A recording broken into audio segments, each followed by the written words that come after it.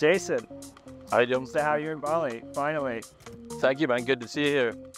Man, like 10 years in Asia together. Yeah, at least. For our audience, the ones that know you and the ones who don't know you, I Yeah. think there's a lot of people who always ask me or ask you when they first meet you, like how you got into music about curation, and the experience of or the collectiveness of human experiences. I think we all learn off. We're all influenced by everyone, by each other, right? I mean, everything. We're all one, and we're all influenced by others. So for me, I felt like I was just a big sponge that was just absorbing things as a child all the time, and I just wanted to soak up anything like that, and I was curious, anything that I was interested in, and music was one thing that particularly stuck out. I think my parents took me, my first concert was Whitney Houston, and that was my first live musical experience. But you know, my mom bought me a guitar when I was 13. But it was really when I saw Sasha, DJ Sasha play, that changed my life. I saw that, and that was like, wow, that's the what he was doing behind the turntables. There was something transcendent there, and I thought that I wanted to be on that path, and yeah, that was how it got started. Yeah. I'm also a big fan of Sasha, so Yeah. I immediately became so influenced by his music in the 90s. Yeah. Global Underground series. I lived in Twilo basically in New York. The monthly residency was legendary. I mean, I think it's etched in my memory forever, and I think in club history, them flying in Concords from London to New York, and the massive line waiting in back in the days when people were playing vinyl, and the DJ booth was on the side, and you couldn't even see, you weren't looking, no one was looking at the DJ, they were just dancing, and there was a black box with an amazing sound system, and yeah. I have been there for the 90s, so yeah, that was a good time. We're in a post-pandemic world now, right? We went through a couple of years, no one knew it was going to happen. Yeah. There's a lot of virtual reality talk or augmented reality talk. Now that we're past that, do you feel like there's been a change in people and what they're seeking for experiences at festivals or at concerts? Where do you see that possibly going? Well, I think the proof is in the pudding. We're seeing sellout shows everywhere, right? I mean, we're humans. Humans want connection. At the end of the day, that's the bottom line. We want to connect. We want things in real life. AI is great and all, and it can augment what we're doing, but that nothing beats in real life. And that feeling, that touch, the sense, that the tactile feeling. I think we're all done with Zoom burnout, right? So when you look at I think where we're going with live events is that we're going to get more into niche of niche, right? Right. So you have there's a lot of festivals now, right? And people are going to start finding more specific festivals of specific types of geographic regions with specific taste types, whether it be music genre, multi-genre music genres, or wellness genres. Things like that. I think we're in the age of a creator's economy, right? Where everyone wants to contribute and everyone has something to offer, and the world is your oyster. So there's a lot of opportunity out there to create amazing events, and people want to spend time connecting with each other. That's where magic really happens. Yeah, great. Just booking a hotel or a flight these days is like really almost next to impossible. Yeah. Just everything seems sold out. Can you walk us through on your creative process on how, when you create for that, on the music side of it or on the experience side, from the start to perhaps the end, even if you can. It's how do you keep it fresh every time you create something, and how do you keep it relevant every time you create a new experience? Because I feel like since I've known you, you've always managed to do that. You've always managed to keep it fresh, which is a genius factor, and not many people can actually do that for every experience they do. So I thought. Thank you. I appreciate that. I pride myself on that. Otherwise I get burned. But in all seriousness, I think I like to be comfortable at being uncomfortable. I like the unknown, and I think you know, we need to challenge ourselves, and we owe it to ourselves and to others, and if we have the resources to enculturate, to offer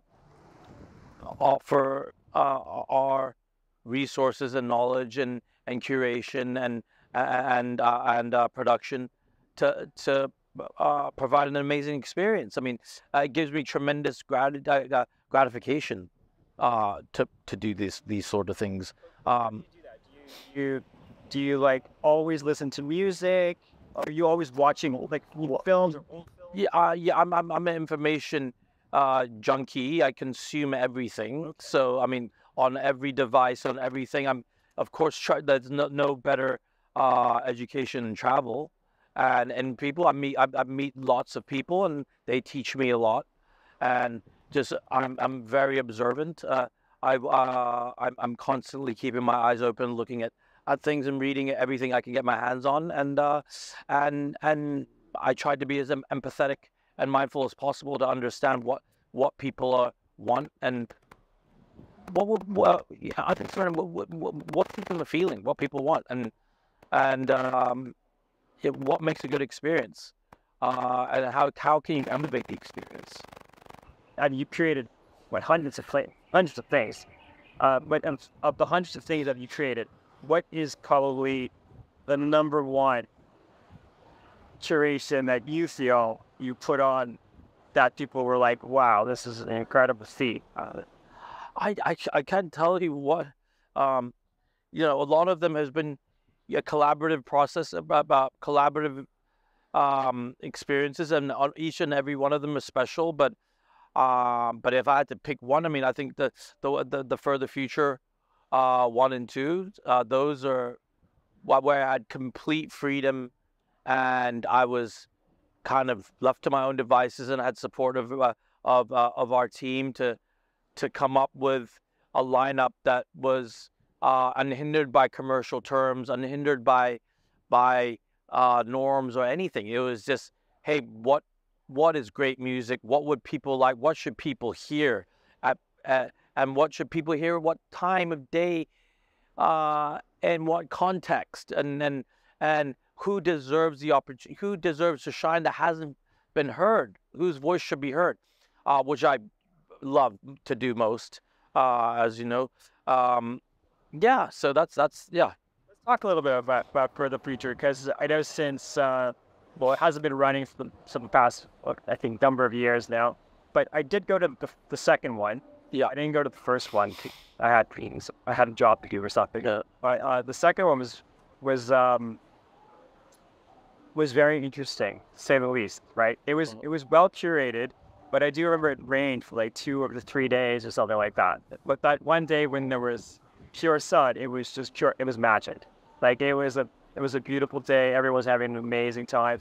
I did feel like it was the freest curation on Earth that day, right? Without restrictions. Yeah, I mean, I think the Further Future was an experiment that was ahead of its time, and it's still. I mean, if you look at the lineup today, it still stands a test of time. If you look at that lineup, if you put that lineup up today, it would still sell. I think it would sell out immediately. I mean, you're looking at Caribou Fortet, Nicholas Jar, you know, Onyx Point, Never, Andy Stott,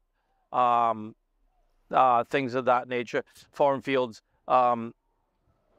you know, I'm very proud of that lineup. It was quite eclectic too. We threw in a little Far Side here and there.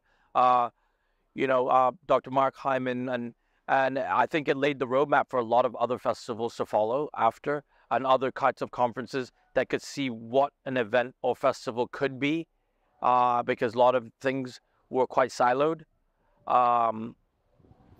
Yeah, I mean, everything, every event is a learning experience, and we learn off it, and we grow from it, and we evolve. And while Further Future lives in a time capsule of 2 episodes, it evolved and came alive as Fair Forward in Central Park last year, May, which was probably one of the things I'm most proud of. Actually, it was beautiful to come to actually think that, wow, we did an event in Central Park where we stood on the shoulders of giants, where people like Jimi Hendrix played, and Simon Garfunkel and the Doors and things like that. I mean, it's one of those childhood dreams. You only dream of those things. It's quite humbling.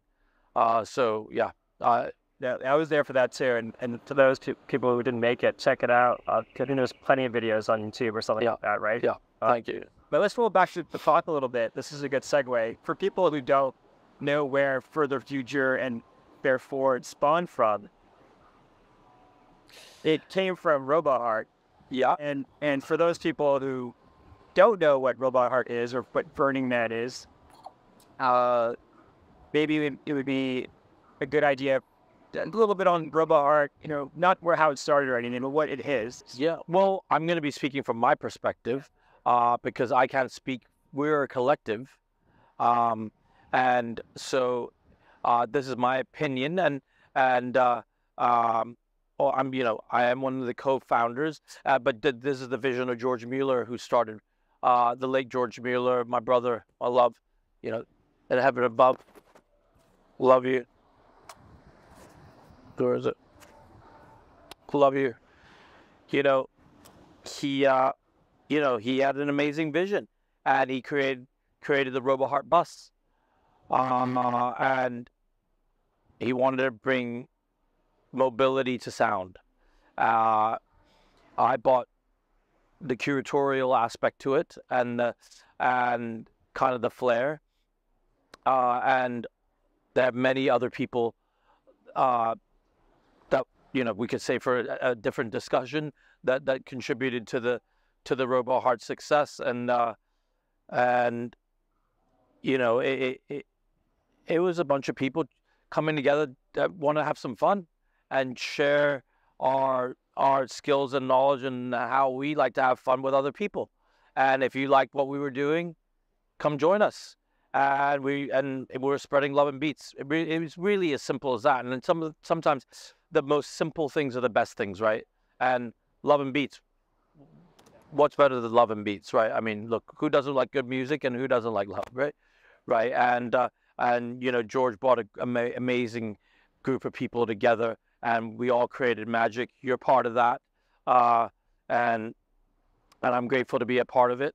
And it's given us a lot of gifts and friendships and experiences that's led to a very fulfilling life. A period of time now, I've seen you grow with the community as well, and how many other communities that's also giving you. Where is Burning Man obviously had a lot to do with Robot Heart, and Robot Heart had a lot to do with Burning Man, right? Is Robot Heart still planning to do a lot at Burning Man, or is planning to do more off Burning Man? Well, again, Robot Heart is now a 501c3. We're a Robot Heart Foundation. We are a foundation that endeavors to support artists and create amazing experiences, and that's what our mission and goal is, right? So, on Playa, we're there to deliver love and beats, and to deliver innovative, inclusive, diverse musical experience in a safe space that we can all enjoy with our burner community. Off Playa, we have other ambitions, and those ambitions are starting to unfold. And that started with New York Central Park. Fair Forward, which stay tuned. That should be some news coming. And we had an experiment in Miami Art Basel as well, where we issued our first grant and supported Brent Braufrick with their endeavor called the Multiplayer Faith Room, which was a reflection and introspection on post-COVID through multimedia sensory experience. It was an MVP, minimal viable product, proof of concept, abstract concept that we helped support, and we thought it was a great success. And now they are taking that project on the road. They've been since then. They've been in South by Southwest. Now I believe they're touring Korea and other places. So we wish them all the best. Yeah, and the album's coming out soon. So back to Burning Man, it is a big part of us, right? Yeah. With no doubt, it's transformed us as people, as human beings. Yeah. Can you share your thoughts and reflections on how transformative the events have been for you personally? And, it is a big event.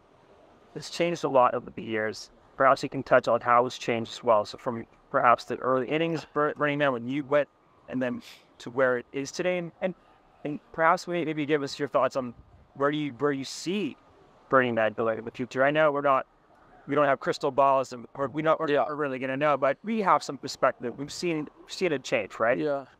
I think I haven't been to the Burn since 2019. And that was the last year I went, and that was with George and his final year. And since then, there's been a COVID-free burn, a free burn, which is unofficial burn, and then one burn. Who knows? Maybe I'll make another one. But it's a transformative experience. It's a must-do for any creative, any person who wants to open their mind, understand what humanity can be, what creativity can be, what interaction is, what experimentation is, how freedom can feel, and what happens when your inhibitions are running wild, and just great bonding, just authenticity. I think authenticity and just the teamwork and collaborative spirit, I think, really drives me there. And for me, it's just, from day one going there, it was just like, wow, this open canvas to be able to experiment and do whatever you want, and finally find your home. You call it home, right? Because you find your home, your like-minded people, right? People, the crazies who are like you, who are dreamers, who are just wanting to create, do, love, give, be free. And I mean, I think as much as people, everything evolves. As much as people think that it's changed and whatnot. I mean, social media provides a certain angle to it, and social media can, just like Cambridge Analytica, whatever, give you fake news, or can cloud your judgment, right, and give you a narrow view. So I think that's kind of colored the view of a lot of people of what perception of what Burning Man is, and that's really not what it is, right? I mean, you stereotype it as I thought it was an orgy with a bunch of hippies, and I went there, I was just completely wrong, right? So almost none of that. Yeah. So and it's yes, the parties make a lot of noise, and that's what you hear about, and the sparkle ponies, people dressed up in outfits, but that's just the surface of it, right? That's superficial. That's not the heart of it. At the heart of it, it's still an incredible creative incubation hub, a great kind of home for realignment and reconnecting with yourself and others and like-mindedness to get your creative juices going, and it's the mecca for creativity, I think. And spirituality to some sense as well. Where is it going? I don't know where is it going, but where is it going it depends on who's going and who contributes. As people continue to contribute, that's what comes out of it. You only get from Burning Man what you give, right? And it's a collective giving is the outcome of what you get, right? It's the beautiful cacophony, the harmonious cacophony that is Burning Man. That's what it is, right? Burning Man's obviously been the big contribution to my perspective, my lens, if I was shot and documented the bird. Yeah, almost 10 years, and a lot of Burma art too. So yeah, I do feel very, very strongly to what you just said. Let's talk about today. What please share with us, like, what details of creative projects you're working on today. I'm eager to hear about it. What do you have? What are you stirring the pot in now? Yeah, I mean, there's a lot of things that are under wraps. I'm in the lab right now. I mean, we have the annual event that I do with Princess Alia and Dino Sadwani, that they graciously hand me the keys of creativity to do, which has become like an annual calendar event about Basel, Hong Kong. So that's coming up. We're going to start gearing up for that. Robo Heart lineup this summer. I don't play an active role in Wonderfruit anymore, but I'm still an ambassador and still helping, help it bear fruit, so to speak. And it's great to see it flourish and really blossom and post-COVID coming back stronger than ever. And it's amazing to see Southeast Asia grow. But right now my focus is on Bali, and I was blessed and very grateful that a visionary by the name of Sergey Solinin had recruited me to come and be his business partner to start to invest in my company called Do What You Love, which is an experience design agency for creating magic, doing what we love, and loving what we do, and without any inhibitions, so I can create freely. And he created the ultimate playground. Imagine it's basically a culmination of Burning Man, Wonderfruit, For the Future, Robot, all these things rolled into one, but permanently, year-round, in the beautiful island of Bali. So what's not to love? So why did I move here? Back to the beginning, it's like, well, it was like, green school for my family, for my kids, because we're into sustainability, ties into Wonderfruit, and my life stage of wanting to, post-COVID, wanting to go back to nature, slow down the pace, be more present, be more calm, be more reflective, and be more introspective, be more strategic. So my focus is on Bali with Nuanu. And with Nuanu, it's a 44-hectare future city focused on regeneration, the philosophy of Triata Karana, Bali's philosophy, nature, human, and the spirits, I believe, and then and also education. These are the three tenets. My goal, my mandate is to create and bring in and curate experiences that are suitable for the space to help augment Nuanu and Bali and Southeast Asia. So my goal is to, like you said, my purpose and goal is like you said in the beginning, I'm always doing something that's different from others, right? And so I'll be unveiling very shortly 5 to 6 projects next year that will be very different from what Asia has seen. And it'll be something that I think will help benefit Southeast Asia, the world, and Bali, and Nuanu, of course.